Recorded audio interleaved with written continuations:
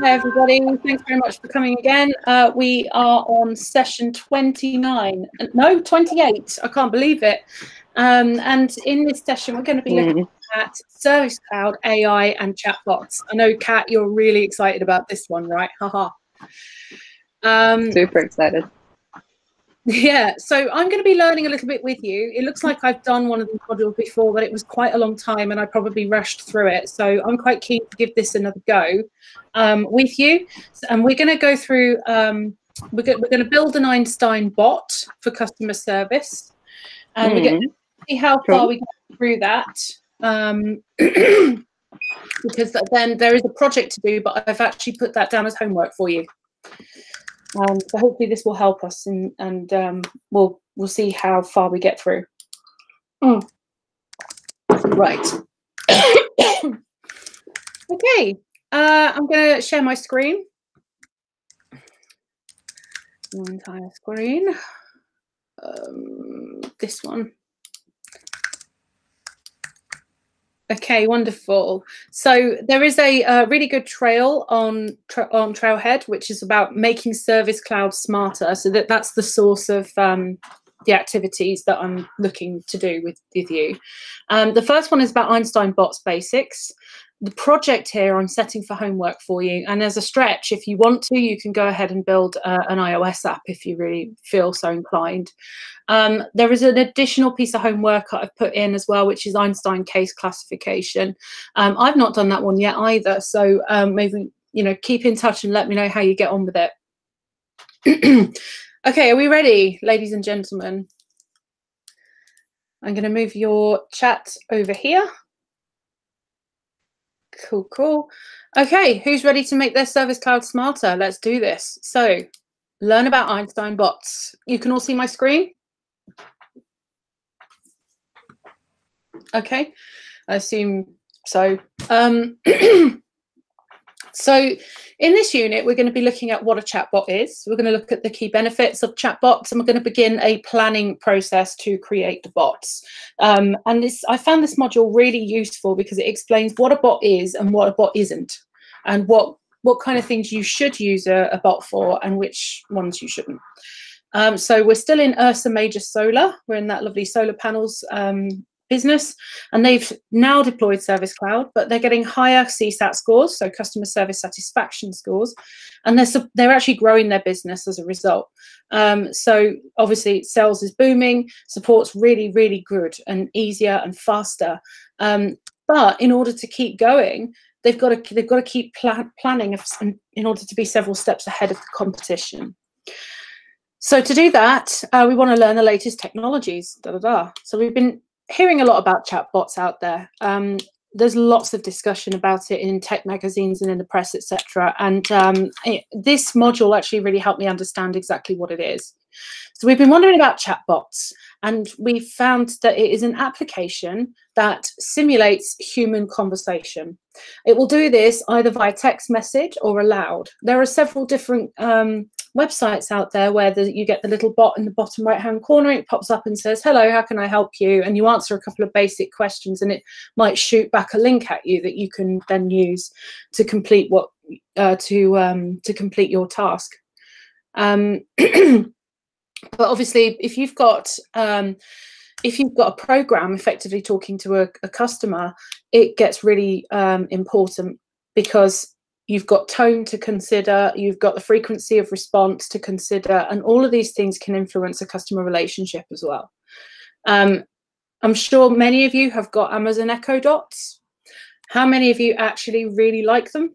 I'm always swearing at mine, I'll be honest, because she's always getting it wrong. If I ask a question, it does actually often mishear and doesn't do exactly what I want it to do. So I get frustrated with it.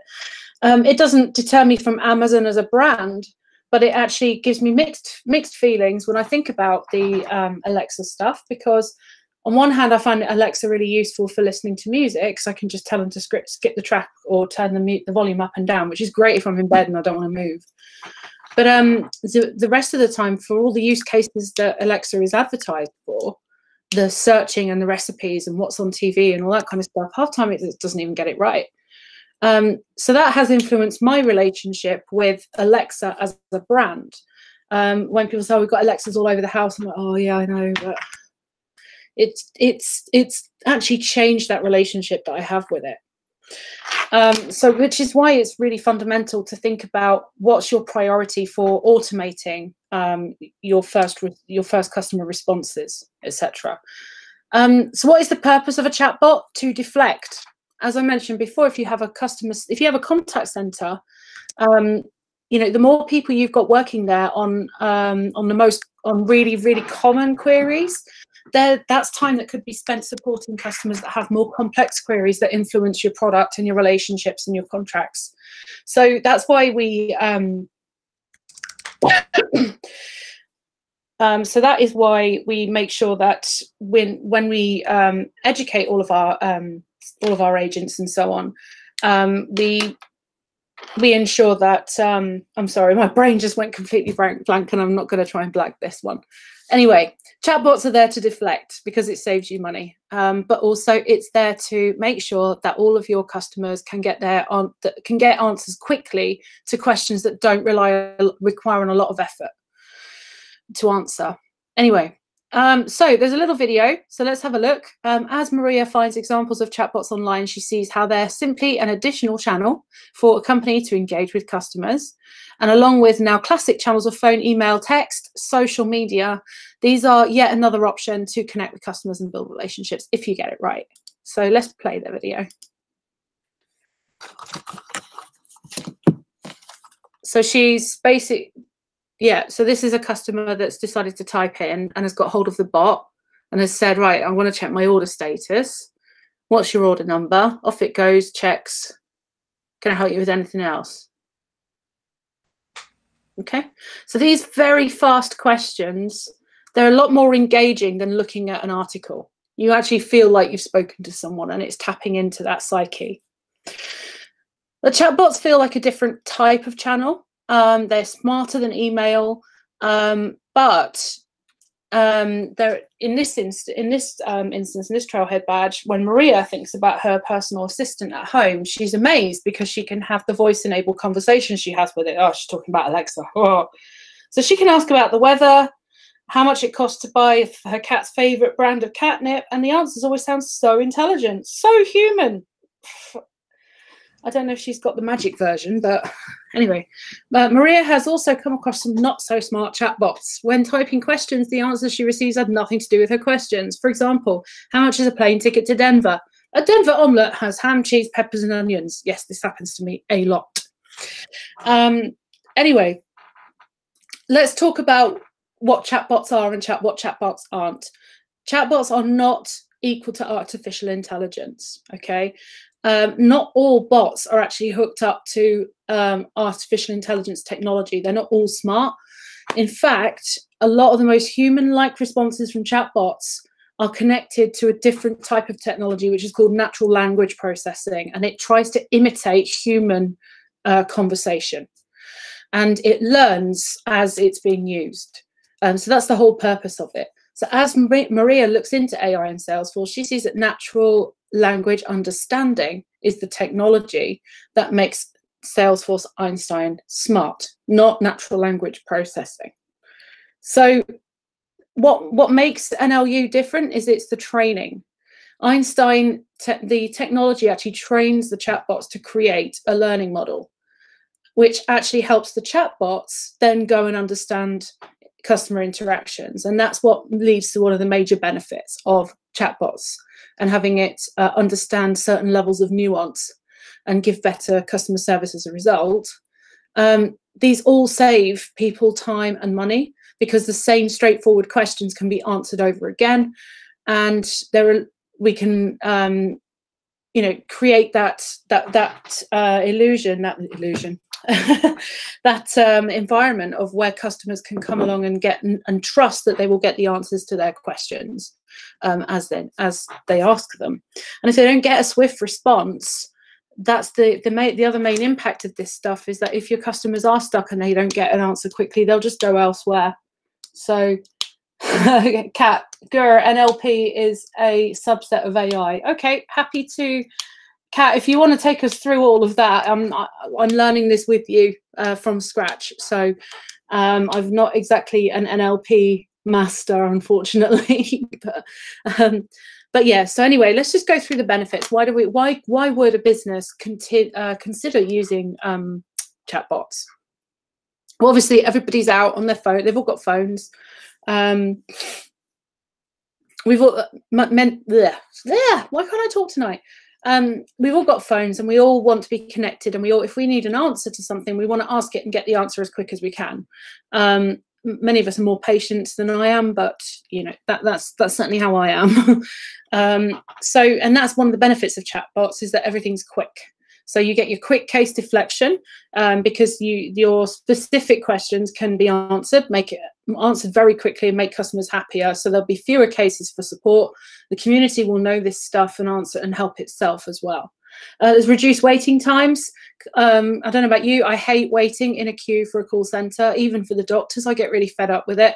The worst ones I think are the ones where it doesn't even tell you where you are in the queue. You just kind of sit there for an hour waiting. So a chatbot is a way of reducing those wait times and just having not having to wait for an email, phone call, or response from a different channel. Obviously, it saves a lot of time because easy cases are deflected, so they can actually devote more time to some more difficult issues that can actually help them and help the product to grow. Efficient redirects for customer inquiries. So bots can instantly welcome customers with a branded greeting. So it's all part of that engagement and image that you want your company to have. And direct them to resources that they need fast. So you can actually have a pop-up and say, here's an article that you might need. Then the other benefit of this is you get the intelligent responses through NLU. So when they're connected to NLU, natural language understanding, they can learn how to respond to customers appropriately, and then let the agents do some of the more complex stuff. Okay. I have yet to see someone implementing this, but I've got plenty of friends who have implemented chatbots to some degree. It's very cool when you do get them set up, for sure. Right. So when we're implementing things like Einstein bots, this is where we have to think about the different layers of customer service that we are operationalizing in our contact center. So Maria knows that adding multiple channels is the second stage of this setup process, because what we've just done is set up case management. So that's the core of it in there. But also there are like 4 high-level stages for setting up Salesforce. So you start with your case management, move into your channels, then build your knowledge on top of that, and then you can start fronting it off with AI and bots, not bots. So obviously, we spent some time setting up case management features, and so we understand why it's best not to set up AI and bots first. How is it going to learn for a start? If a chatbot can't help a customer, then how would customers get help from us through other channels, etc.? So we do it last, and we know we can set it up quite well. It's just all of the planning that goes into it is really fundamental. So let's look at some of the reasons that we might plan. Hang on. From what Maria's read, almost anyone with yes, okay. So we're going to learn some details about how they operate. So she meets with the service team, and some of the questions that Maria, or a consultant in this role as well, could look at is things like, what are the most routine issues that, rather than, I wouldn't position it as what can a chatbot resolve for you. I would actually position it as, tell me some really routine issues and tell me how long you think it's taking on average in a year. How much time is being taken up by answering these most common queries. And that will help you to kind of understand and prioritize, because then you can attach a monetary value to it. You can say, if I'm spending 200 hours answering questions of this type across all these agents and being able to look at their salaries divided by like number of hours, etc., then you can actually really put a monetary value on. You can put a monetary value on the amount of time that you're saving through implementing things like chatbots. So routine issues, so you could be doing password reset requests, checking the status of an order, looking up store locations and hours.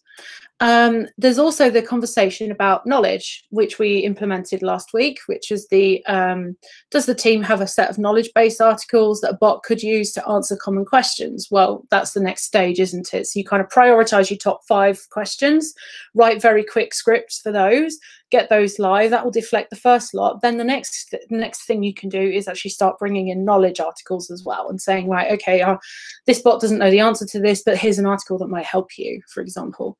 And then if that still hasn't helped you, then you can actually eventually maybe get through to someone through Live Agent. So it's just a way of making sure that only the really complicated and serious cases get through to a human being in order to save that time and money. So how many chatbots should we create? Well, just do one, but you can create up to 10. As with Salesforce, anything in Salesforce, there's limits for everything. So you can do up to 10 bots that are active at any one time. Should we name the bot to reflect our brand and personality? Yes, how about Solar Sammy? Oh, God. We don't want to take ourselves too seriously. Well, yeah, that's up to you. But you do have to consider the tone. And, you know, often your tone of voice is a huge part of your brand. So, for example, Salesforce, they actually have a whole guide which is called the Salesforce tone of voice. And anyone who writes for Salesforce, including on their blogs, etc., follows that tone of voice. And the same for Trailhead. So it's friendly without being too casual, and it's conversational and it's knowledgeable. So that's the tone that they're aiming for. Okay, so to set customer expectations that the bot isn't human, who should design and write the welcome greeting? Well, we say you, since you like to do that kind of stuff and you're good at it. Should the bot chat window include a persistent list of menu options? So the advice is yes, we want the menu options to include a quick way for customers to get to the main bot functions at any point in the chat experience. The menu should also have the option to transfer to a human agent as well. That just gives people that that additional route and is better customer service. Who should compile a list of the ways customers ask for help with the issues we've scoped for our bot? So agents can help because they're familiar with the customer's issues. So you want to have someone who is out there on the ground dealing with the queries day in, day out, because they're going to be able to give you a much stronger example. But you could also consider doing a survey. If you've got lots of agents involved, you know, you could pick a handful of trusted ones, but it's not, is it really a representative sample? I'll leave that up to you. A survey is definitely something you could consider doing. Right, so there is a quiz to do. I'm going to open up my incognito window again.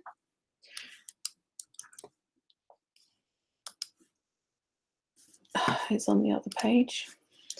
And let's have a go at the quiz. So for 100 points, question number 1. What is a chatbot? Is it A, a database that tracks words in and out? B, a robot that simulates people talking? C, an application that simulates human conversation? D, software that records human conversations and plays them back? Or E, an application that creates dialogue for machines? Whew. I think Kat's going to be all over this one. Okay. Question number 2. Which of the following are benefits of chatbots? A, case deflection, shorter wait times and intelligent responses with NLU. B, save time for customers, the display of useful content and more efficient distribution processes. C, intelligent responses, quickly created cases and use of stored data. D, reduced wait times, efficient service issue queries, queues, and use of NUL. Or E, case deflection, intelligent agents and scripted conversations. Wow, that was a long one. Okay, everyone passed that bit?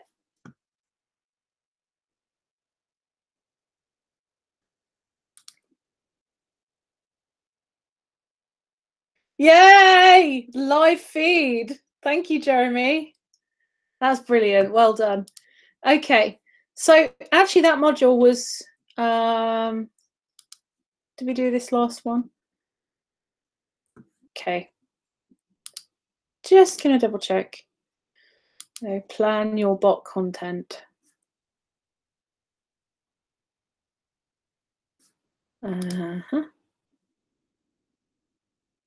Yeah. Okay. So the next bit is about how you define and plan what you're going to do with the words that come out of the chatbot. Really. So obviously, the CEO of Ursa Major Solo is really curious to learn more about what the admin has discovered about chatbots. She mentions that bots are a smart customer channel that requires a lot of content. It's easy to deploy, but like knowledge, it's something that needs planning out as a process in its own right. Planning what the bot does and doesn't do and says what doesn't say can prevent bad customer experiences and reduce the amount of risk to your brand perception. So to understand the types of bot experiences to craft content for, Maria reviews this Einstein bot terminology with the service team. So first is dialogue. Dialogues are conversation snippets that control what a bot can do. So each dialogue includes an intent, a dialogue intent, which is optionally available for NLU training to understand different types of customer responses. During a conversation with a customer, a bot moves between several different dialogues. Each dialogue handles a portion of the conversation. For example, welcome, main menu, order status, location and hours, and transfer to agent are individual dialogues that a customer might experience as part of a single conversation with a bot. Okay, right. A dialogue for chat with an agent, for example, might look like this. Customer, transfer me to an agent, or any variations on this phrase. Bot, no problem. Hang on, I'll connect you with an agent. So the intent is the customer's reasons. Why are they actually wanting to interact with your bot? Like, do they want to buy a solar panel? Do they want to return it? Do they want to get the store hours, etc.? And they tend to start because those intents are actions, like I want to return, or I want to buy, I want to find, I want to look up, I want to cancel. You can add dialogue intents to your dialogues, then train the bot to create a model that it can use to understand some of those intents. So, for example, I need a refund. You can have a refund dialogue intent. So, if your customers interact with your bot by typing a message in the chat window, you can use intents to help your bot understand what they want. However, if you're only using menus and buttons, so for example, you're just going, click this, then click that, then you don't need intents. It's only if you want the customer to actually chat with the bot. So customer input that might trigger an intent could be, where's my order? And then you start looking at entities, and entities are a type of data that you want to collect from a customer. So things like so Salesforce has got text, date, time, date, money, number, person, location, organization, percent, boolean, object, etc. Apparently you can create some custom entities. So you could create an entity for order number or email address, and you use that typically for ID and V situations, identity and verification. You ever phone up the bank and they say, can you just, pardon me, I'm just going to take you through security. Can you give me your first line of your address, the postcode, and your date of birth? So these are the kinds. So those would be entities that you can enable in the chatbot itself. I find this really interesting because it helps me to draw pictures in my head of what it's doing there. Because even if it's a Salesforce object, then you actually tell it like where to go and find the information, surface the information. It's very smart. Okay. Then we have variables. Variables are containers. They are containers in every sense. And this variable will contain a piece of information that you collected from a customer in the bot. So you have to basically associate it with an entity. So for example, entity is email address. You're going to need a variable for email address variable because it can change depending on who the conversation's with. So since they're containers of information, you can use them within dialogue actions as both inputs and outputs and insert them as text in messages. Right, okay. So when we go and plan all our content, once we understand the terms, entities, variables, and dialogue intent and dialogue, it helps us to actually plan what kind of content we need to do. So it's got to be clear, and you've got to know what it should say, because if you don't know not knowing what you want your bot to say is worse or as bad as saying the wrong thing. You know, so each of those can really upset your customers. And it's visible as well. I mean, as a customer who's digitally aware, in many cases, I can tell when a customer's working with a minimum viable product version of whatever tool they're using. You can just tell, because it's not enriched. But the thing with something like this is it takes time. Like, for bots to become really effective, it takes time, because you've got to keep adding data so that it can learn, and you've got to keep training it by using it.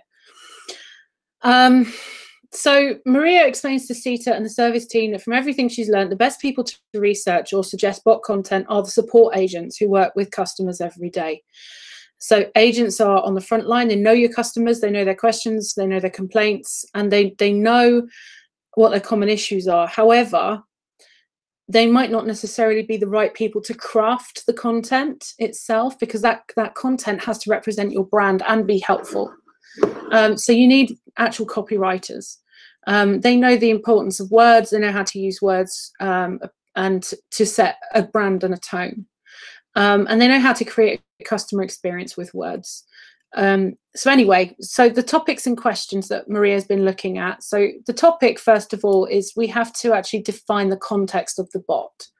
So questions could be, what's your company name and industry, and what are your most common customer service scenarios? So you might be looking at order status, appointment scheduling, inquiries about prices, etc. Store hours and locations. They're all things you don't want your people picking up the phone to answer questions for. Then you've got to think about giving it some personality. So give it a name, take 1 to 3 adjectives to describe how you want that tone to be. So if you want it to be a bit cheeky, if you want it to be friendly, if you want it to be sarcastic, you know, you can start thinking about those things. Then think about, how is it similar to or different from your company's brand? So you know, if your company brand is kind of going for trustworthy and honest, then you're going to want your bot to be trustworthy, open and honest, and you're going to want to use words and language that conveys those values. How does your bot convey this personality in a greeting? For example, hello, hello, hello, hey, hey, sup, how can I help you? You know, that you think about how you want them to say hello and greet people. Does that need to be different for a new customer versus a customer that's returning?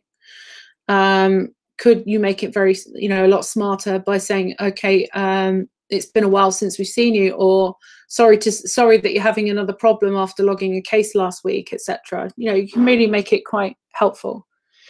How does it convey this personality in a farewell? How does it respond to gratitude with personality? How does it apologize? When should your bot change personality? So, for example, if you could tell it if the bot makes more than 2 apologies, which is your dialogue intent, then you can have it redirect directly to a support agent, for example. Because, you know, if they're having to apologize twice, there's obviously a fairly irate customer on the end of the phone, and they need a bit of special attention. So design the conversation. Can you identify the bot as not human in a greeting? Well, you probably have to do that legally anyway. But some of the things to think about is, you know, hello, I'm a bot, I'm here to help, but a real human can help you too, etc. You know, because some people still feel really uneasy about this kind of stuff. Are there any menu options to set expectations? Well, yes, we want the option to transfer to an agent at any time, and we want them to close the conversation as well, to show in a menu that persists, which means it's just always there. It's always there on the page for them to use. So content considerations. So we've been thinking about these content considerations in order to avoid bad customer experiences with bots. So coming up with openings, like opening a chat with a question, like how can I help you? Closings, thank you, can end a chat. One thing I would say to think about is, how do you avoid, because I mean, I use live chat quite a lot, I use chatbots quite a lot. One of my biggest frustrations is when I go through identity and verification. So it asks me for my email address, it asks me for my name, it asks me for my customer order number. So I go upstairs, tear my office apart to find this order number, pop it into the chat, and then I get through to somebody and they say, hi, what's your name and what's your order number? So anyway, just think little things like that can have a huge impact on how customers feel about your brand. So setting your closing as well, like, you know, I'm going to leave the chat now, speak to you later, you can always come back if you need to, etc. To response delays, so you can actually say, you can think about how long you want your pauses in text chats to be. So it says the average human pause time in text chats is approximately 2 to 4 seconds, depending on what text message they're responding to, I guess. But anyway, and then think about, you know, actually using emojis and emoticons. I've had many conversations with customers who have kind of scoffed and gone, oh, you know, emojis, why do we need emojis, all this kind of stuff. Emoji, look how, you know, and they kind of make jokes about being of a different generation, etc. But actually, a picture does say 1,000 words, and being able to use emojis to show warmth, enthusiasm, empathy, etc., is far more engaging, because if you think about the audience who are going to actively use a live chat, they will have had some exposure to that world anyway. Pardon me. Then we have text styles. So things like your fonts. You can use machine fonts. Think about how you want your writing to appear, and your punctuation and spelling, use of apostrophes. You know, think about the use of capitals, and be able to. You really do have to kind of look deeply into language when you set these up properly. So if you're looking for any content, sample content, any apps to extend your bot, then obviously you can go on the App Exchange. Some people have been building these, which is fantastic. So you can install those into your own orgs as well. So shall we do another quiz? Let's go to plan your bot content. Okay, and you'll notice there's some extra resources here as well. There's a help article, and then there's a writing style given by Trailhead, which I've, you know, I really do think is really good. You get to know the voice and tone, learn the guidelines, dial up the fun. And actually, there are lots and lots of people who write for Salesforce. I've written for Salesforce's blog myself, so it's great that guidance is there and accessible to everybody. Right, so our quiz questions. Question number 1. Which terms are important to know before you build your bot? A, intents, dialogues, integers and entities. B, dialogues, enters, intents and variables. C, variables, entities, intents and didgeridoos. D, entities, intents, variants and dialogues. E, variables, dialogues, dialogue, intents and entities.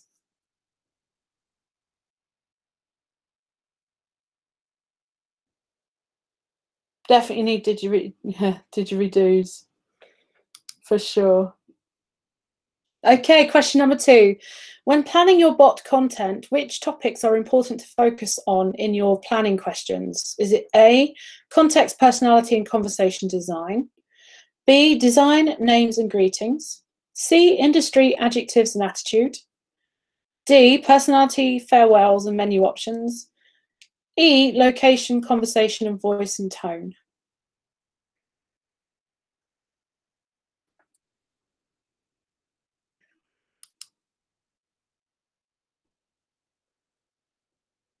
Okie dokie. Shall we go back and hopefully you've all passed that one? Sorry, I've already done it, so I can't join you on this one.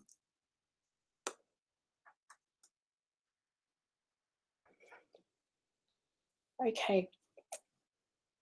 So learn the prerequisites and enable Einstein bots. Now this is where we get to do some stuff in Salesforce. So you should be all right to do it in your own orgs. Let me just double check. Yeah, no, you're good. So I'm going to move this over here. And I'm going to go into my org. So hands on orgs.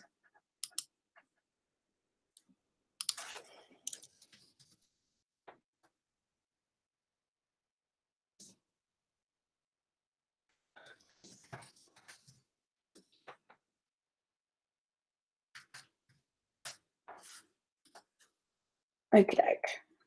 I want learn Salesforce with Gemma. Launch.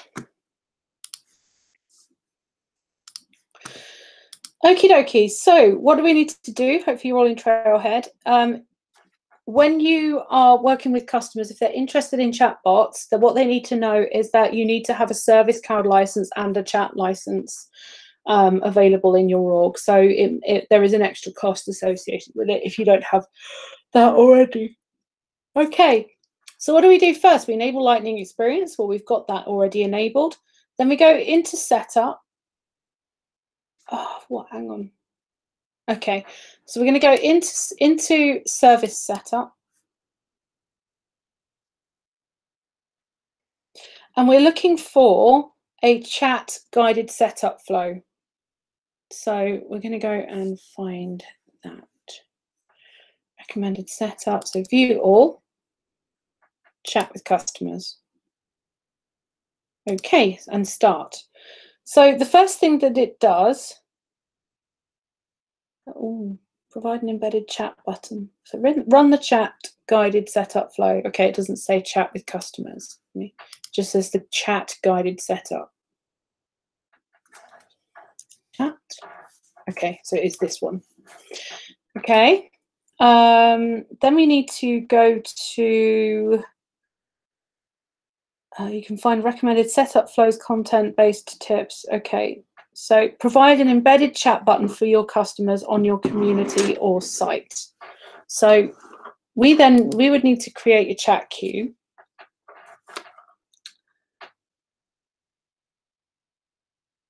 Hold on one second.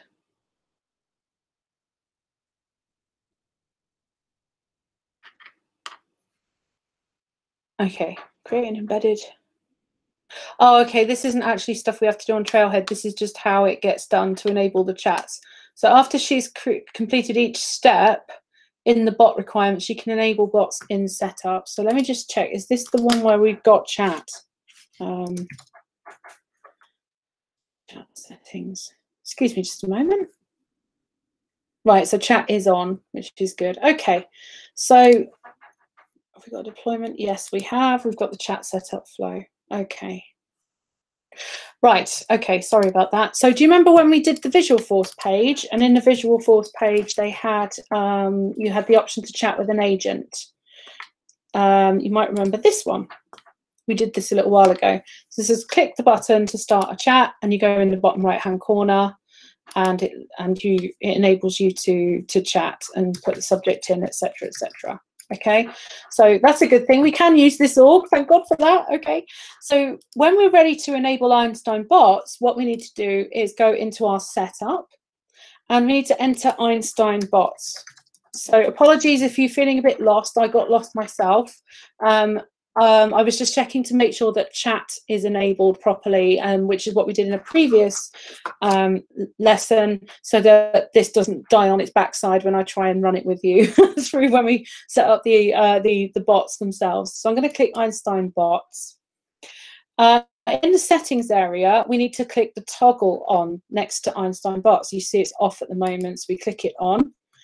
I'm authorized by my company. Of course you are, because it's your Trailhead org. And we enable it. To provide customers with a persistent menu of options for interacting with the bot, you can click the drop down to edit the settings. So we click in the bottom right-hand corner here where it says settings in the middle. You've got the bot options menu, it's currently disabled. We just edit that. and we click Enable Einstein Bots Options menu. Okay, so what does that mean? It means that when you create and edit your chatbot dialogues, you can choose to add them to the bot options menu. So for example, when when your customers first open up the window, you can have 3 dots next to the text box where it can say, you know, here are a few kind of canned common complaints. So they don't have to type it in, they can just pop it, they can just select it from a list. Okay, so we're going to click new and create a new bot. I'm really excited. I've never done this before. So actually, yes, I have. I've done this badge. Anyway, welcome to the Einstein Bot Builder. Give it a name that reflects your company's brand, voice, and tone. So we're going to click next. And we're going to give it a name. So please give it a name that works best for you. I'm going to call mine Cersei Lannister.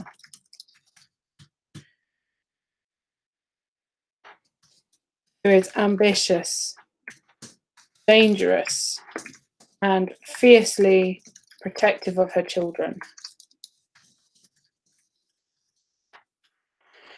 Okay. The next thing that you do is you get to give it a greeting message. So how would you like Cersei to greet your customers? You're late. We recommend that you identify your Einstein bot by name and make clear it's not a human. You're late. The real Cersei will have you executed. Okay, then you come up with your menu. So what are the 3 most common issues or questions that you want your bot to handle? So things like you could use returns. You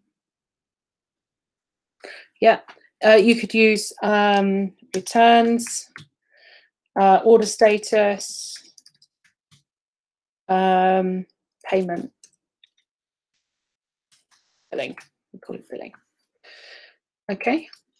Create. So now it's building a bot. Hooray, you just built a bot named Cersei Lannister.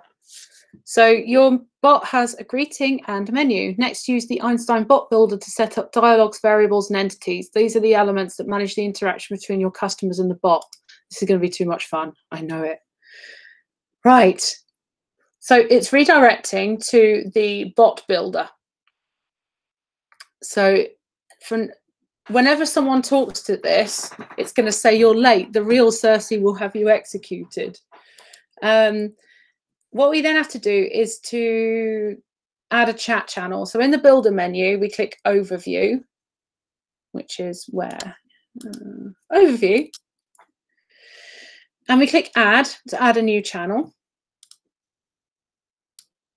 And we click chat. But look, there's loads of different ones here. You can use WhatsApp as well. You can use text. You can use Apple Business Chat. For the deployment, you want to include the chat deployment that you may have created before. Hopefully you did. Yeah, chat agents.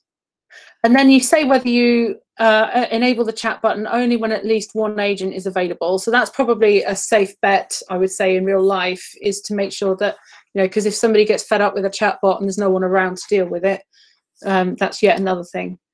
So let's save that. Okay. So what do we do next? We've got another quiz to do.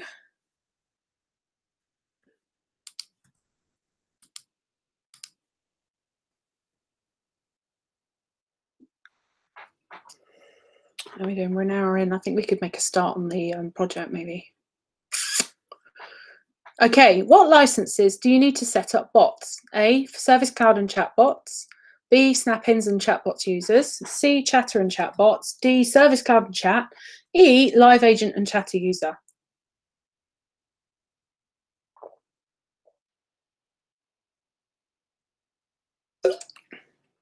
Okay, wonderful. Question number 2. What is the first feature to enable as a prerequisite and to setting up bots? A, lightning experience, B, snap-ins, chat buttons, C, sites or communities, D, live agent, or E, Salesforce knowledge. It's a prerequisite.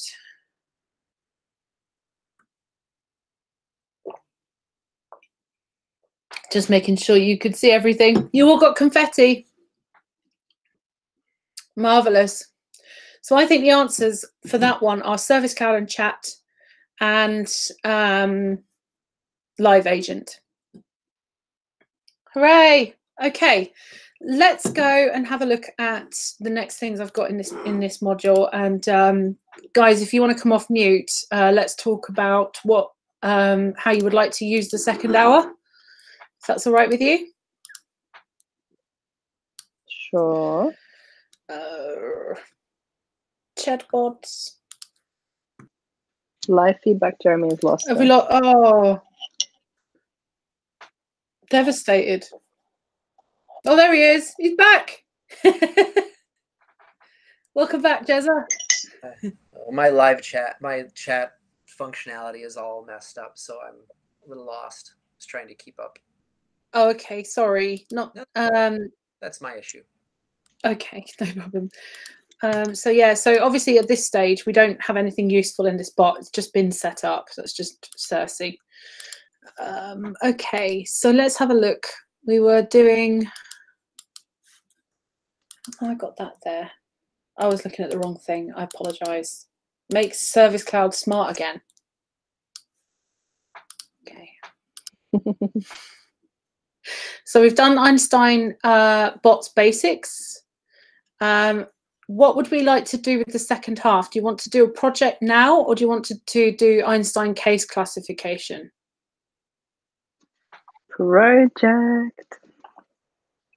Vote on project. Okay, anyone else?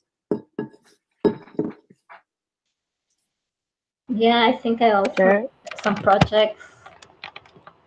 Jeremy, you're muted.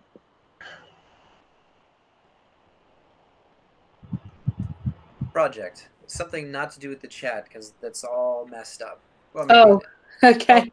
If I have catch up, I'll catch up. You sure? Yeah. I'll do what I can. Okay. I also think if you grab the right org, you're fine. I think I also grabbed the wrong org. That's why I don't have it. Yeah. And you can use one tip you could use for the future is for your trailhead playgrounds. Name it for something that's useful that's in it. So if you used it and it's got chat set up in it already, or it's got FSL in it or something, you can use the labeling. Well, let me ask you, I don't want to take up time on the recording, but I have an org and I can see a historic chat that I did when I was working through it. But then when I tried to go to the Visual Force page, you know, because that's sort of like the shortest link to go to the other half of the chat. So yeah. I can't find that, and that's why I'm a little confused. Oh, okay. Apologies. No. So it's okay. I'll let you guys continue, and I'll catch up. Okay. All right. So let's do the build an Einstein bot project and see how far we get in the next hour. And I haven't done this one, so I can do it with you. So prep for Einstein bots. So we get to build a chatbot. Woohoo! If you've done the Einstein bots basics, you've learned all about the chatbots, benefits, terminology, and how to begin the bot planning process. Here you can get hands-on in a trailhead playground, blah, blah, blah, blah, blah. So we've got Juan Garcia, who's an experienced customer service agent, been around long enough to know that most customers tend to ask the same question. They usually want to know their order status or username and password. Juan is a great problem solver and wants to put his skills to use by adding value in other ways. For example, he created a quick action to help sales reps close opportunities, and he built a macro to help support agents update case statuses and send notification emails to customers.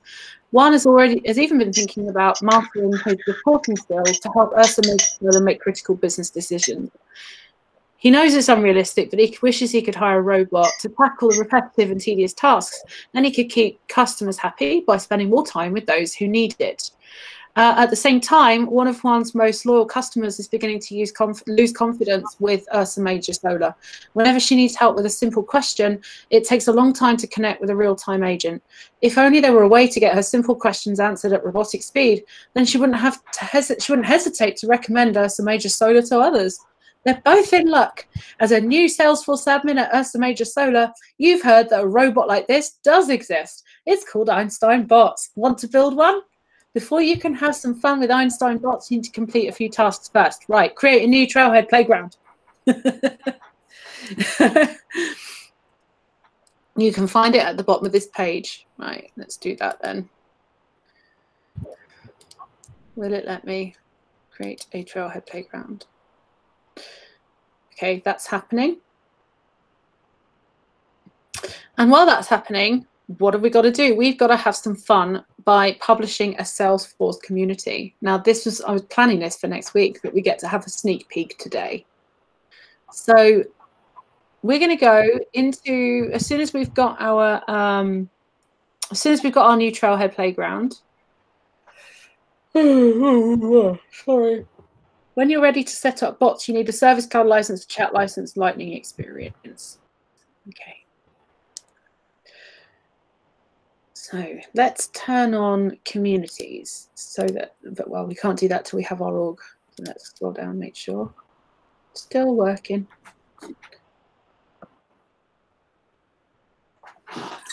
Just get some more water while that's happening. Excuse me.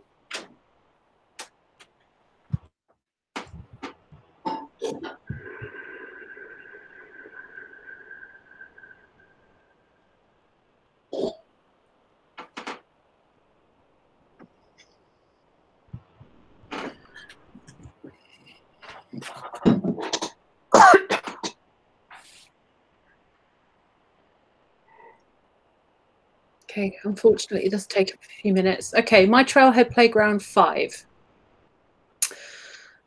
Launch.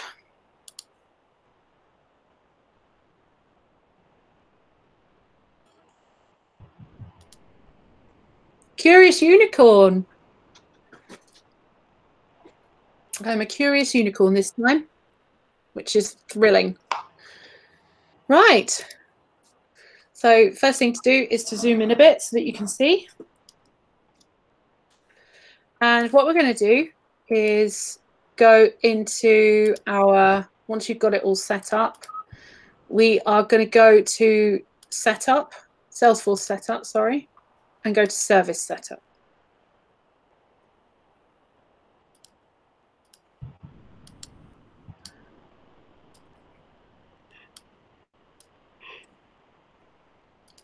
Right. Oh no, I'm sorry, I've gone down to the wrong section. Apologies. So from Setup, we're going to go and enter Community Settings in the Quick Find box.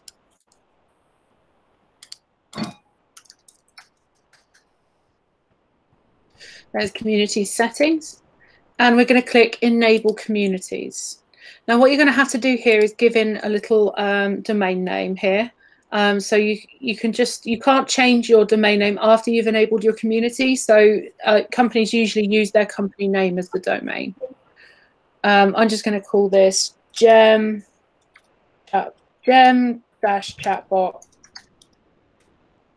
and check availability and click Save.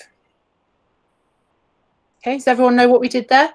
We created a unique URL hosted by Salesforce, but relevant only to your org, which is why it asks you to put in a name and it checks for availability. So if you're going to create a community for a company and attach it to their website, you might have the website domain as being the domain that goes with your community. Now, what is a community? It's a portal. It's a way of creating a customer area inside that people can get to from your website, but sits and interacts with Salesforce data, basically. So it's almost like the shop front, if you like.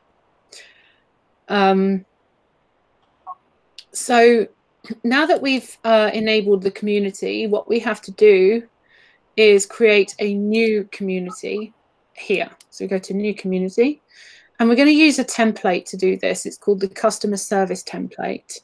There are several templates that you can use when you create a community, but the idea of this is that it's a drag and drop way to really replicate and extend your website into a customer service area. So we're going to select the customer service template here. We're going to click Get Started, and we're going to call our community Ursa Major Solar.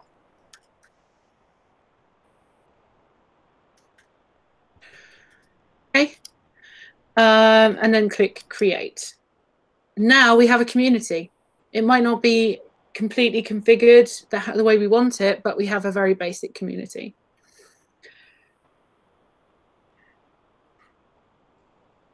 So once that's finished creating, the next thing we have to do is set up live web chat. Okay, so this is the community workspace here, where you can moderate, manage your community building. You can put gamification in, you can set up single sign-on, loads of different things in communities. Anyway, now that we have that, what we have to do here is in the top left, we're going to click on the builder, which is the experience builder. And we're going to click select Salesforce. What we're going to click, sorry, it says, oh, excuse me. Select Salesforce setup. Oh, here we go. I was in the wrong place. So this is the build. This is like the page where you can build your own community. So in the top left-hand corner, you've got this little box up in the corner. You click that and go to Salesforce setup, and it takes you straight into Salesforce Backstage from the community workspace.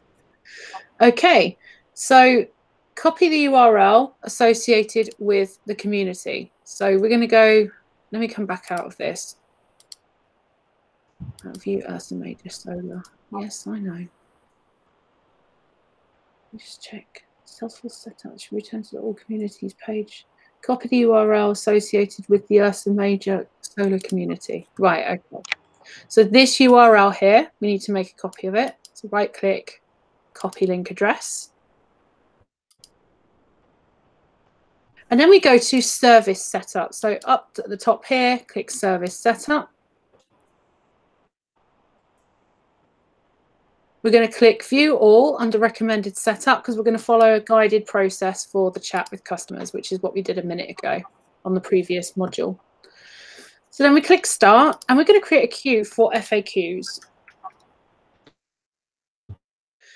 And the agent group is going to be called the Ursa Major Solar Chat Agents.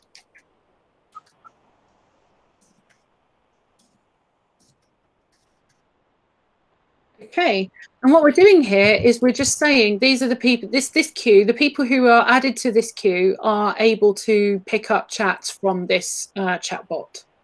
So I'm going to add myself. And then you can also determine people's workload as well. So you can say, okay, these are the number of, how many chats can people handle at once, which we looked at previously when we set up a chatbot, a chat live agent there. Then you've got your website URL. So you're going to use the URL from your community. So just as a reminder, you go to your all communities, right click this and paste it into here. Okay. So what that's doing is just saying, you know, when people come to your website and they want to chat, this is the URL that they go to, which is your chat bot. Okay, next. Then it says, what's your type? So we're going to be dealing with service. And this is where you can kind of say, okay, what kind of service, what kind of thing are you using chat for? Are you using it for sales, in which case you could you could link it with leads. You're using it for service, in which case it could be contacts and cases. Or if you're doing something else, you could just link it up to contacts and bring in whatever custom objects or packages you need. Then you have to say what happens if your people are busy. You've got the chance to create a support form to let visitors log a case, so which is basically your web case.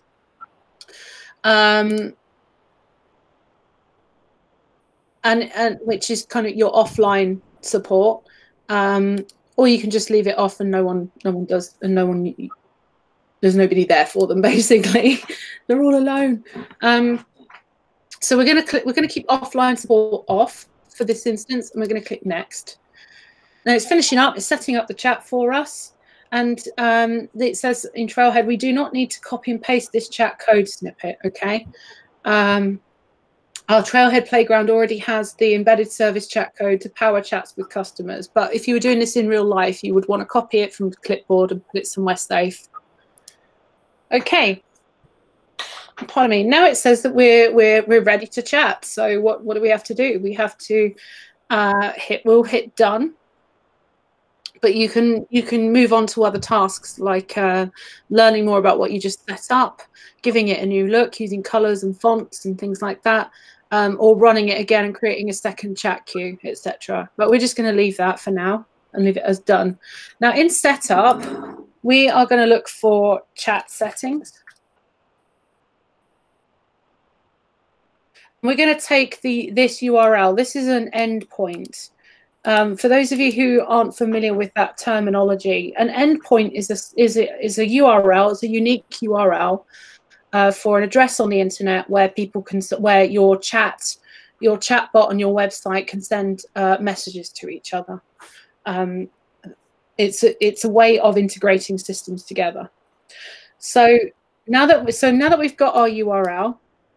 Copy your endpoint here. So Command copy or Control copy, Control C. Then we're going to go back to our community. In fact, I've got it open here, haven't I? So when we're looking at all communities, we're going to click Builder next to our Ursa Major Solar community. And what we're going to do next is actually enable our community to support our chatbot. So in here, there's a couple of switches and things that we've got to throw in order to enable that to happen. So we've got to go to our settings in Community Builder, and we've got to click Security. And we've got to change the default content security policy from strict to allow inline settings. So this script security level is currently strict CSP, block inline scripts. We've got to actually allow the inline scripts to happen, otherwise the chatbot's not going to work. So we hit allow, and now it says that we have to add some trusted sites. So we are going to have to, what this does is it just basically says anything that's coming from this trusted site is permissible in our community, basically. So we're going to go in and add a trusted site, and we're going to call our trusted site Live Agent. Not Love Agent or Live Agent. Wow. Oh no. Anyway, so for the URL, we put in the URL that we copied before, which is the endpoint.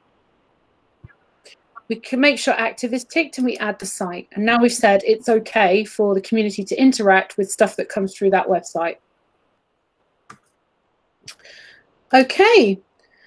Now that we've secured it, the next thing we have to do is go and add embedded service chat to our website. So from setup, we go to all communities, we select all communities, and we go to Builder, which we're already in.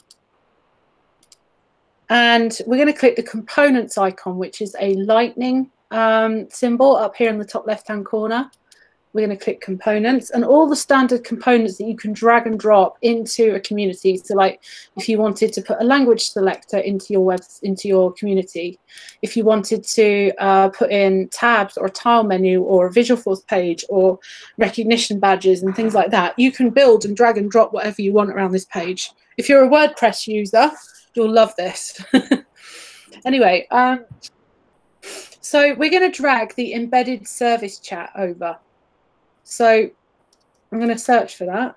Embedded service chat is under support. We're going to drag this into the footer. So into here. Okay, and you notice there's loads of stuff here that we've got to fill in. Let's have a look and see what we need to do.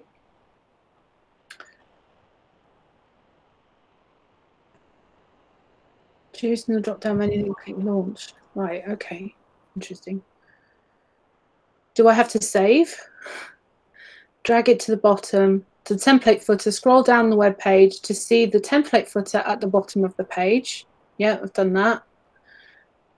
Placing it in the template footer allows it to appear on all pages. Okay, great. So then what do? I just hit here. Okay, I just do it, leave it. Fine. Copyright, rights to file by Einstein are used with permission, blah, blah. Okay.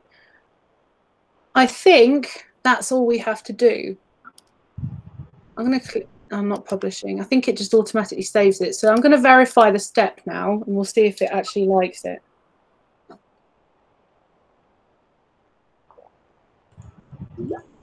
That's very cool, because look, bottom right hand corner, it just says agent offline.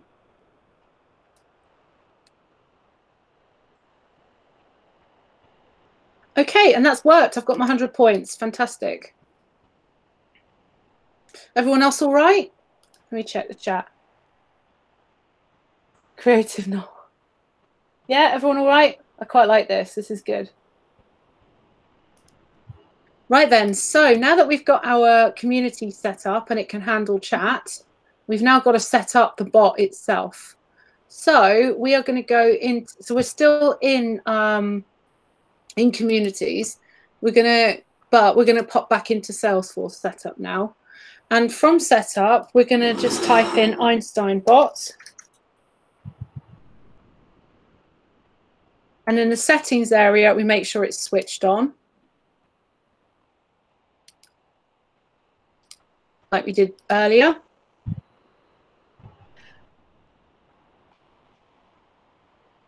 Okay, that's done.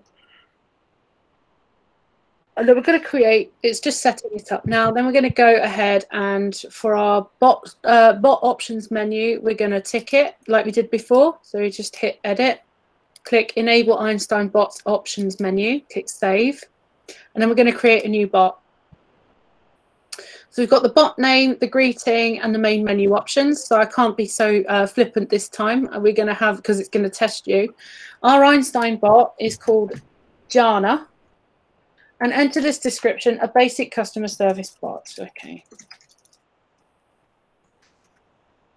Cool. Then click next. And then the greetings message is hi, exclamation mark. I'm Jana, a customer service chatbot. How can I help you? Question mark. Okay, next. The next thing it wants us to do is to set a menu for common issues and questions that you want the bot to handle. So we can do order related.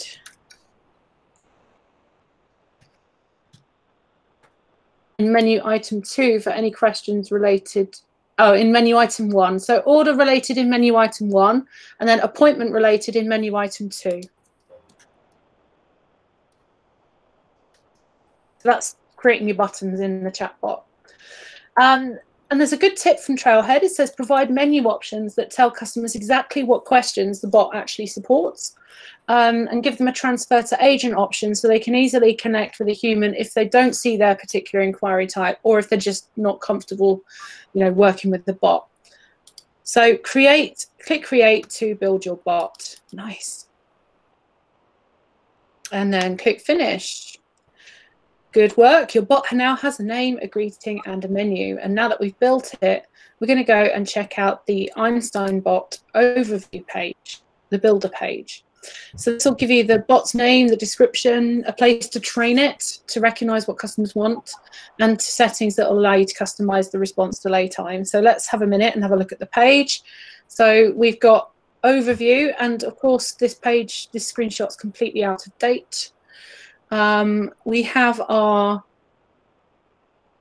bot information, which tells us about the any dialogue intents that we have are going into this section.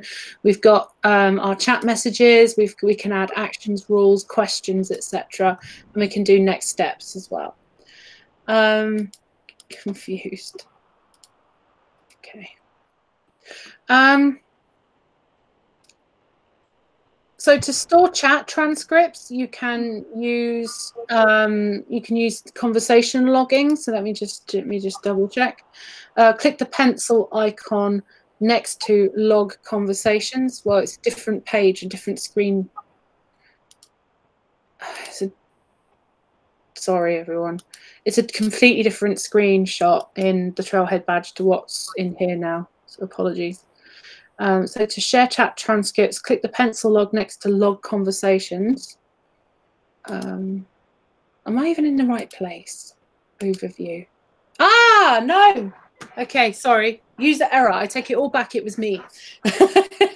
So we can use conversation data to store transcripts. So we can toggle that on and off. We can choose the amount of we can simulate typing by looking at looking at delaying responses to give you a more authentic, something that feels more human in terms of the experience. In this project, we're going to be working with dialogues, entities, and variables, and these are all up here in your menu here.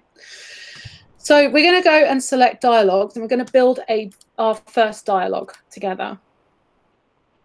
Now, let me just remember. The dialogues themselves are conversation snippets that control what the bot can do. So we're going to click welcome on the left-hand side, and there's a load of pre-built dialogues here. So welcome is like the home dialogue, and you've got which will tell you, where the bot always starts. We don't work with confused in this project. We just know that it's a fallback mechanism for when a customer can't identify what a customer would like to do. A bot can't identify what they want to do. So this is like your catching. So if the bot figures out it's order related, then this dialogue here is where we can put in different intents and entities, and the same for the other appointment related, transfer to agent, etc. So, but it will always start with what's shown in the welcome. You see the bot wizard set up our welcome message. Yep, here it is, and created the next step flow already for us, which is at the bottom here. This is just where we say what we want to do next after the dialogue has been completed.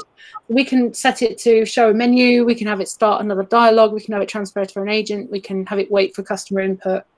At the moment, after the welcome dialogue, it immediately goes to the main menu, which is, yeah, okay. So you're almost creating like, a routing system in here. So if you click the plus sign between message and next step, you can see that there are dialogues here that you can build from messages, questions, actions, and rules. Messages communicate information to a customer using text. Questions ask for customer input and store that information, and most likely in your variables.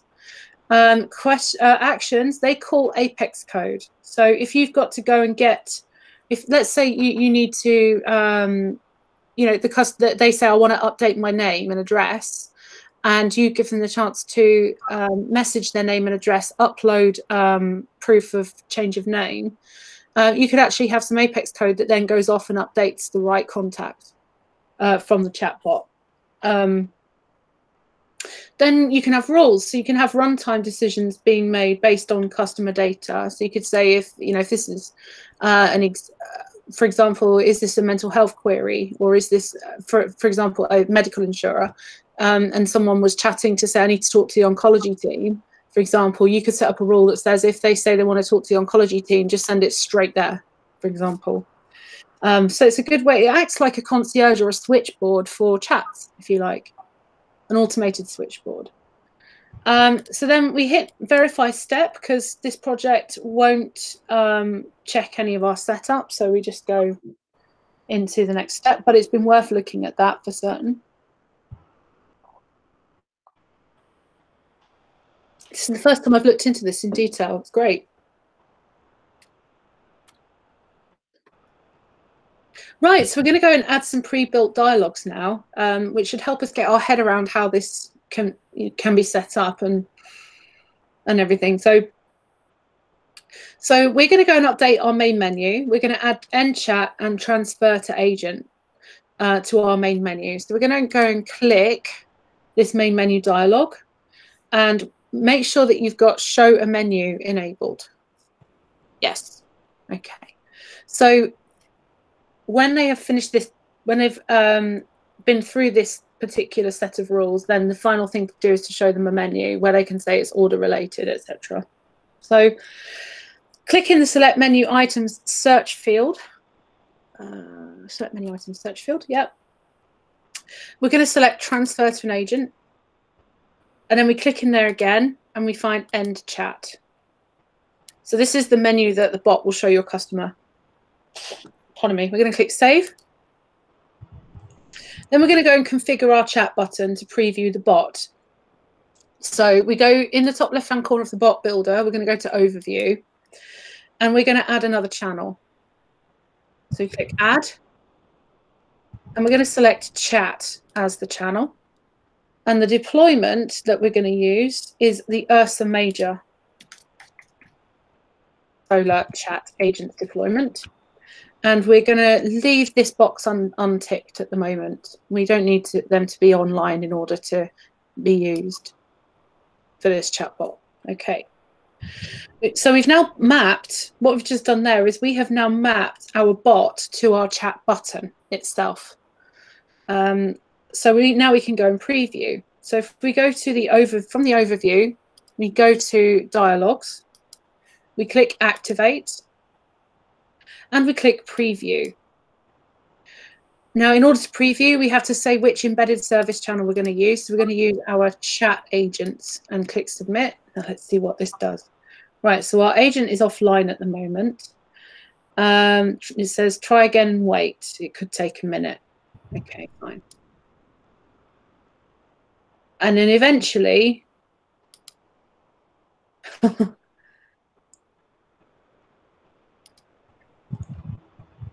hopefully it should say chat with an expert.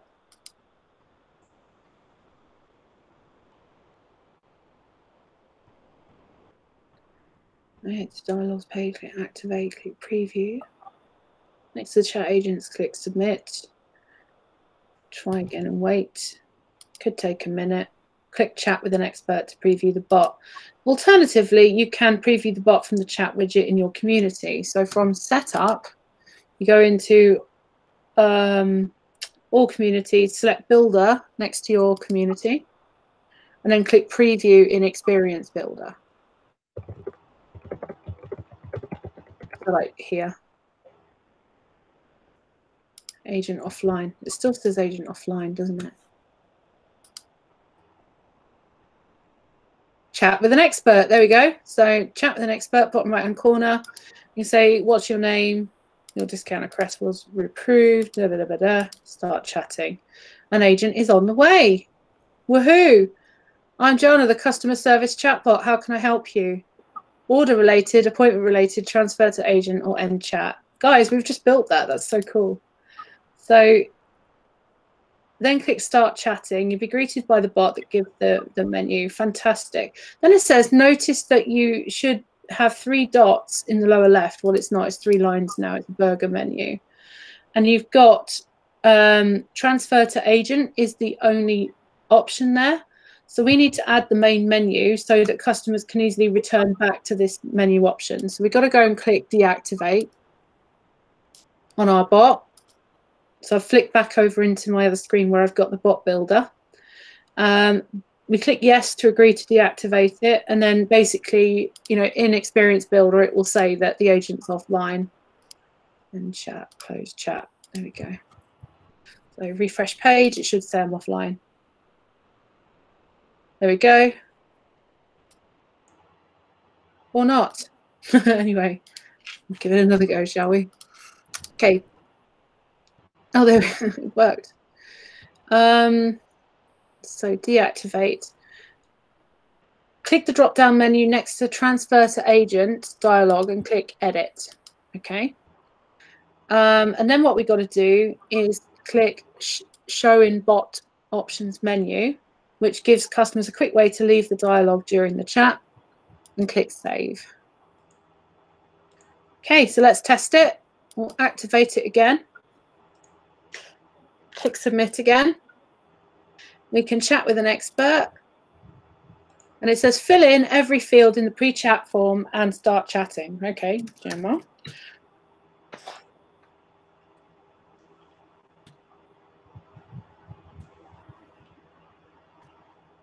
Hello.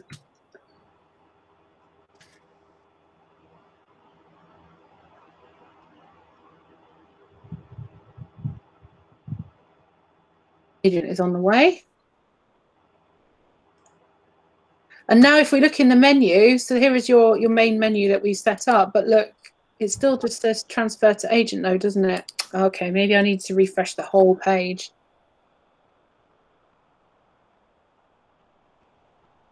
Preview.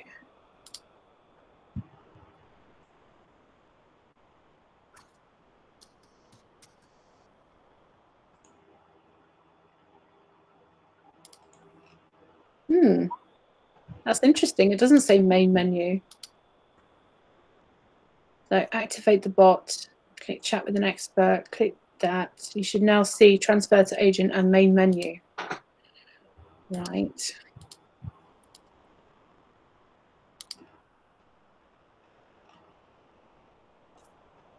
Anyway, okay. Did you see that it, okay, if not, click the one new message link. This is useful for customers in a very long chat who want a quick way to get back to the menu. Chat with an expert. Start chatting. No main menu. Okay. Anyway, it doesn't check any of our setup now, so we can move on to the next stage.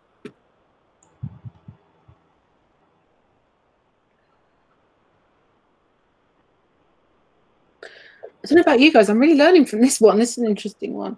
So yeah, I'm only getting transfer to agent and not main menu as well. It's really weird.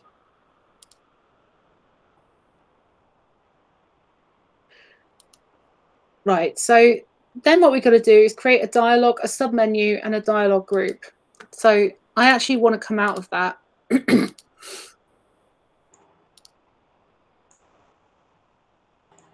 Just to give everything a chance to reload. Okay, so that's Yana version 1. So on the dialogues page, now that you're back in your bot, you go into your dialogues page and you're going to click new to create a new dialogue. Do we have to deactivate this first? Yes, we do. So obviously you can't make a change to a dialogue that is active. You're going to have to deactivate it first. So hit search, go to new dialogue. And we're going to call this search FAQ. Okay, leave the description blank. And then the assign to dialogue group setting. This lets admins group dialogue, similar dialogues together in the bot builder for easy navigation. So for now, we're going to leave it as none. And then we're going to tick the show in bot options menu box. We're going to click save. And then we're going to go to our main menu. And we're going to, in the next step section, make sure that show a menu is ticked. And where is that? Yeah, show a menu, yes. And we're going to click in select menu items. Where is it? And click search FAQ. Select menu items. Click in select menu items. In the next step section, select menu items. There, this one. And we're going to click search FAQ and click it and make sure it comes up. And then to rearrange these items, you can kind of drag and drop them to the different positions. So I'm going to put order related, appointment related. I'm going to move search FAQ up to just beneath appointment related, and then go from there. Click save. And your new menu should look like this. Okay. Then we're going to do a sub-menu. So this is when a bot has got more than 5 to 6 menu options, and you want to group them in different categories and offer different sub-menus to add more options up. And this all helps you to do it without taking up screen space and gives people a bit more of a cleaner experience. So if, for example, if customers are viewing menu options from their phones, they'll really appreciate that. So but I mean, as with anything with Salesforce, we always try and keep things as straightforward as possible and as simple to use as possible. It has to be intuitive as it can be. So far, we've created empty dialogue placeholders. We're going to add conversations in a bit, but for now, let's add the new transaction dialogues. So we're going to go to the plus sign, click New Dialogue, and we're going to call it Order Status. Pardon me. We're going to leave the Showing Bot Options menu unticked. And then we're going to repeat this process for cancel an order and return an order. So click New Dialogue, cancel an order.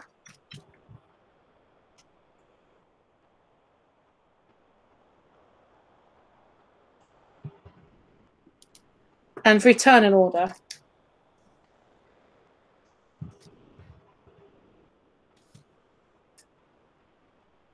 Okay, so you notice we've got all of these have been added now to our menus.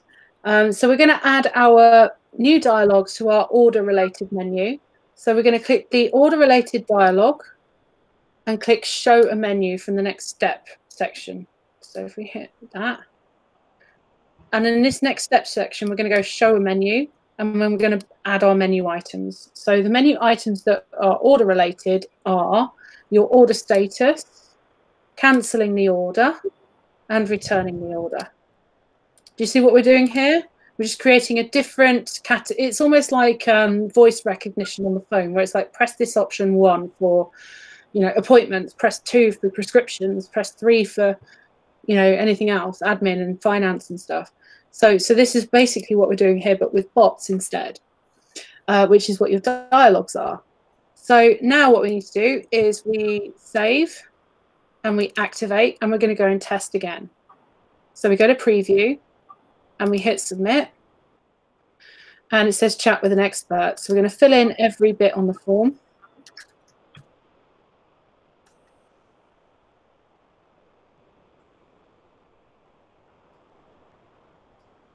And start chatting. Hello, Joanna. So we're going to go order related. And then it breaks down a little bit. So you see you can do order status, cancel an order, return an order, and see what order status does. Does nothing because we haven't set that bit up. Okay, everyone with us and what we've done there? So the next thing we need to do is to create a dialogue group, because all these dialogues relate to customer orders. So we need to keep them nice and tidy and make sure that we're comfortable with how things are arranged. So to do that, we've got to deactivate our bot again. It's a bit easier to use than Flow, if I'm honest, because you're not having to create new versions all the time. Okay, so click yes, then click the plus sign and select new group. So up here is your plus sign. We're going to click new group, and this is going to be called customer orders. New group, customer orders. Then what we need to do is we're going to start dropping our dialogues in there. So next to order related, click the drop down and click select edit. And then in the assigned dialogue group, this is where we say it belongs to the customer orders. And we're going to tick show in bot options menu. So what we just did there is everything that is order related in that menu is grouped up nicely so that it's conceptually easy to track and less confusing to work with. Okay, so next thing we do is just verify the step. They're not checking us this time. This is just it's done. It's an honesty module.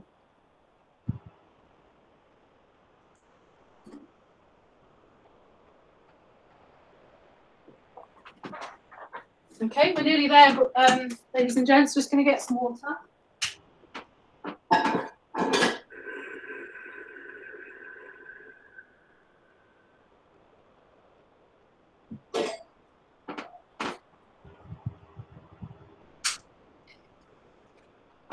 Okay, 80% of the way through this project, so I'll have to give you some different homework. nearly said extra. Right, and now we're going to do the fun stuff. We're going to write some bot conversations using variables and entities. So we've got to create an entity for the order number so that we can start enabling those conversations to happen between the customer and the bot. We created empty placeholders for order-related dialogues and appointment-related dialogues so that we could just list them from the main menu.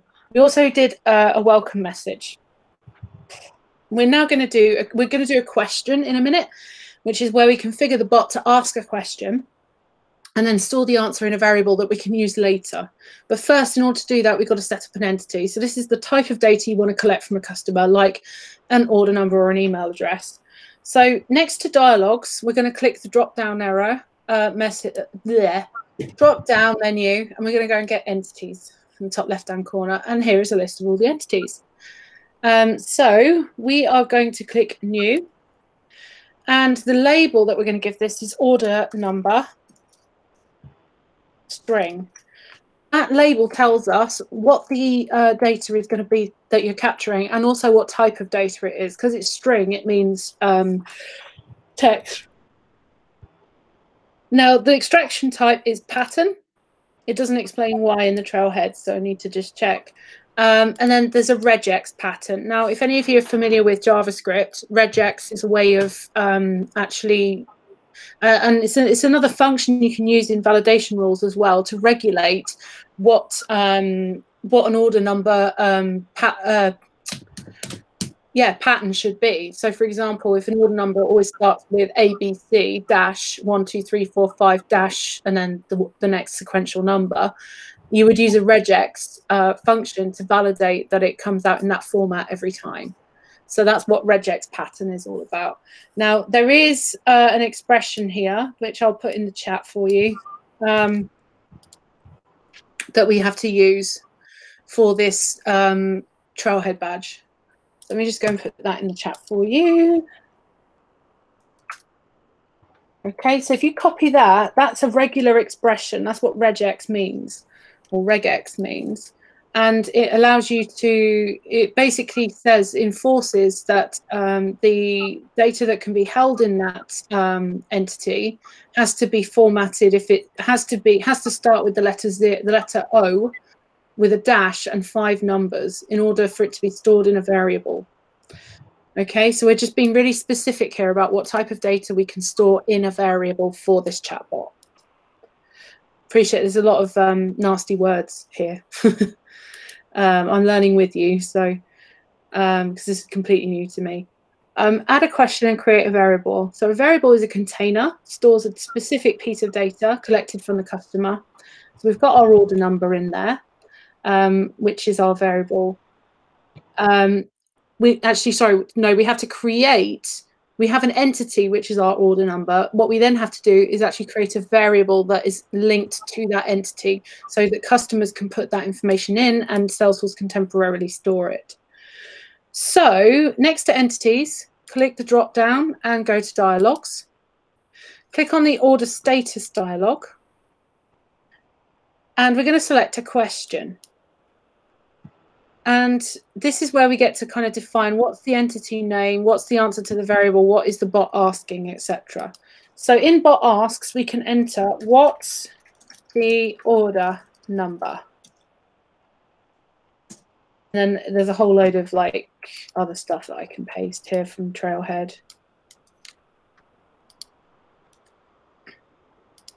Just to give the customer a bit more guidance of what kind of number to look for. Okay, then we've got to set our entity name. Our entity name is our order number string. Oh, great, and we can look it up as well. Then in the save answer to variable box, we're going to click in it and we're going to create a new text variable. We're going to call this order number. And it also, the smart thing is we can actually put a list. Some of these variables can hold multiple values as well, so we can set those up, but not for this instance. So we click save. Pardon me. And as you can see, we've now linked the answer to that. We've told We've told the bot what the question is. We've told it where we're going to keep the data, the answer, and we've defined an entity, and then we've actually said where we want the answer to the question to go. We're then going to make sure, okay, different, yeah. So the next thing that we do to verify that we are capturing the customer's entry, we add a message so that the variable gets merged back to a message and we can verify the result. So underneath the question, we're going to click this little plus sign and we're going to select message. I would like to see a lot more context behind why we're doing this. In the bot says, the text we're going to put in is, sure, let me look up this order for you.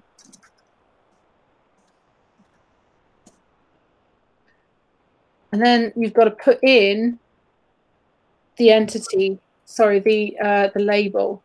So, and actually what they've done here is actually type it in.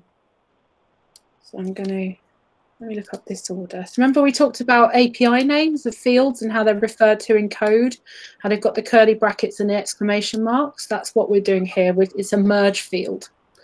So we're just going to merge that order number into the text. Okay. So then we click save and we're going to test. So we activate our bot. We go to preview if it's not open already. Click submit. Click chat with an expert. Fill in every field. Start chatting. And then we're going to click that it's order related. And now we can say you've got one new message that you can click, or you can go to, what does it say? Order status. Type in 0-12345 and press enter. Didn't understand that. So I think what was missing in the instructions, or rather I didn't read properly.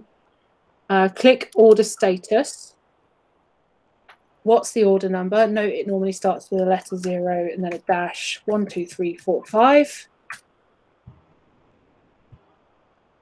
And then it comes up with, sure, let me look up this order for you. How cool is this, huh? And that's all because we just put this in. So we can add in loads of different other things in here.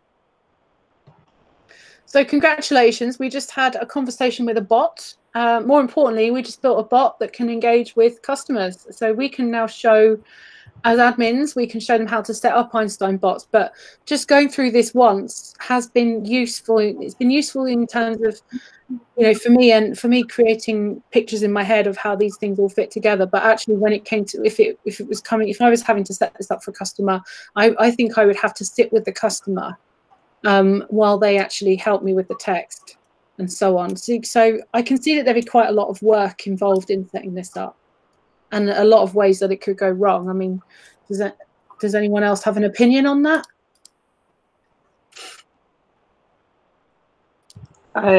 There's another company that does chatbots called Drift, and they actually do a course in conversational marketing and like how you build stuff up like this, because it's, I mean, how else are you meant to learn how to do this? It's a whole thing, right?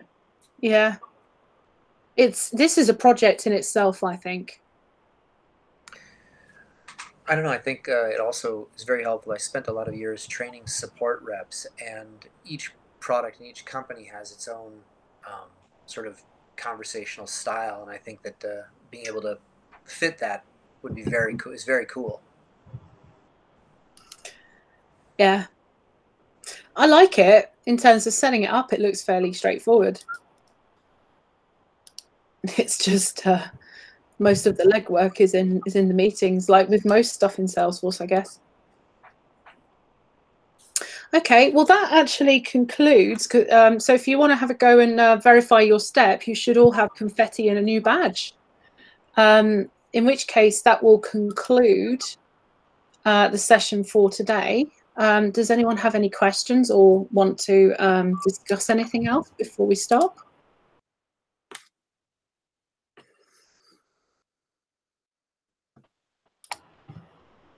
No, it was fun. I did enjoy this. So yeah, by all means, have a go and try and do some. Maybe we can have a chatbot competition. Who can do like the most sarcastic chatbot? I think that would be fun. I think that'd be loads of fun. All right. Well, thank you, everybody. Thanks for your patience and for attending and for taking part. It was quite a hefty one, but still a lot of fun. Take care, and I will see you next week for more communities.